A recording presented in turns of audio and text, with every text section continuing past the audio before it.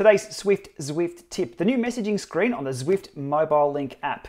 The Zwift Mobile Link app that I'm referring to is the blue icon application here. That is the companion app for when you're running Zwift on your PC, Mac or tablet. You can load the Zwift Mobile Link app and it gives you a remote control and a little bit more functionality. The new messaging update allows you to catch those messages that you may have seen on screen that just popped up and floated away, especially those personal messages. So when the Zwift Mobile Link app is in the foreground, you will then get all the notifications popping up on the screen. On a ride recently, I asked people to message me direct to see how it all worked. Here's how that turned out.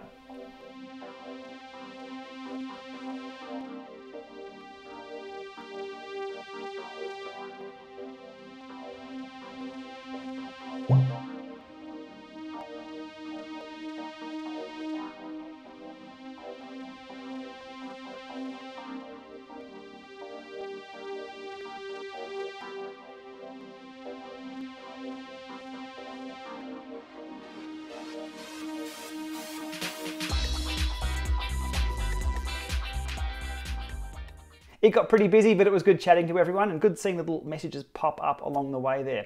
Now the tip is this has to be in the foreground for the messages to be received. If you switch over to Instagram, Facebook or Twitter or something like that, you will miss the messages. ZML, Zwift Mobile Link, needs to be in the foreground to receive those messages and then you can chat on. There we go, today's Swift Zwift tip. Get chatting. If you see me online, say good day.